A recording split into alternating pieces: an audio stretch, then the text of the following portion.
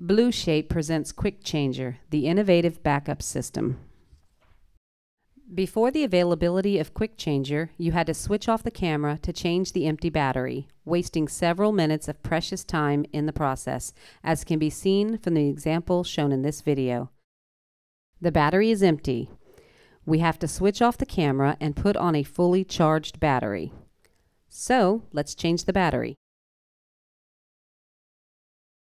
Okay, let's switch on the camera and look at the time being lost.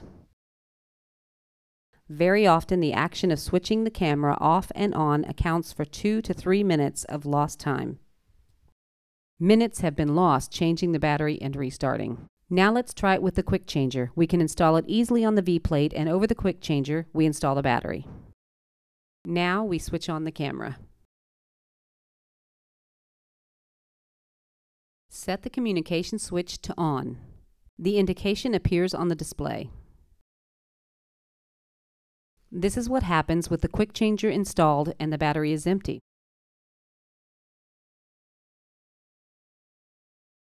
We can also use the Quick Changer as a power supply. Depending on the camera consumption, it can provide between 10 to 20 minutes runtime. The LEDs indicate the state of the Quick Changer. 3 LEDs indicate it is fully charged. 2 LEDs indicate a residual capacity between 66 and 33%. 1 LED indicates a residual capacity between 33 and 10%.